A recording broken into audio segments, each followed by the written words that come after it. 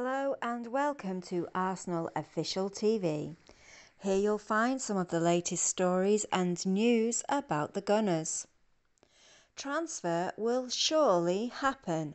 Fabrizio Romano provides latest update. Jonathan David is expected to leave Lille this summer as both Arsenal and Newcastle United hunt the striker to bolster their squads.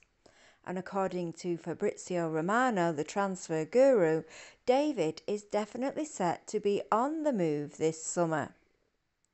The transfer pundit claimed via his Twitter account that the Canadian striker will certainly be moving on and is wanted by as many as 10 European clubs as things stand.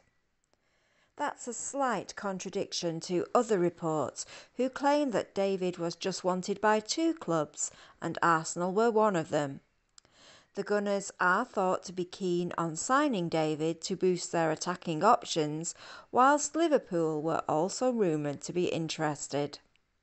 David has been labelled a phenomenon because of his talents, and Lille are said to want around £30 million for their prized asset.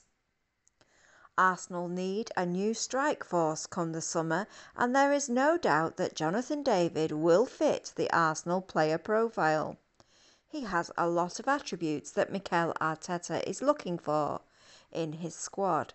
He's young, he's quick, he can finish, and he's only getting better.